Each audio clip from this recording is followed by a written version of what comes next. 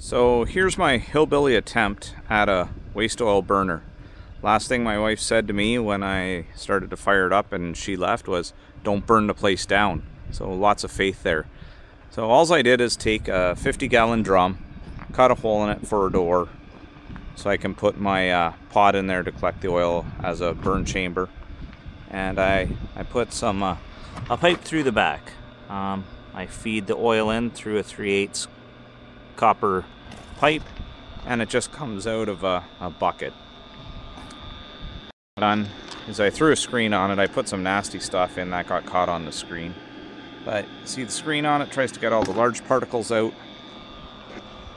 and then I left the drain about 2 to 3 inches off the bottom of the bucket so any crap that I get stuck in the bottom doesn't go through the burner. What I used for my air source is just a blower off a vented hot water heater.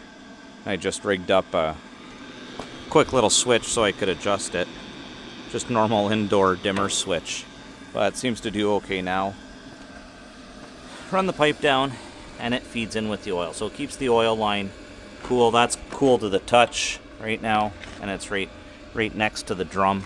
The drum, wouldn't be able to put your hand on it, it's smoking hot. So this is just kind of the first kick at the cat here to get it working.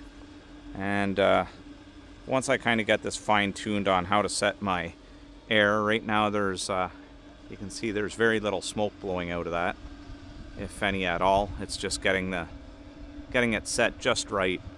And then if you look in, I'll open this up. You can see the burn chamber going in there, the pod.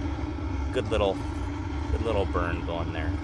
So just a way to burn off some waste oil.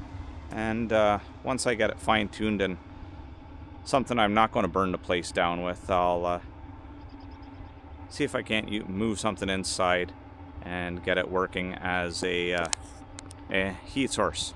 I'll keep you guys posted, let you know any updates.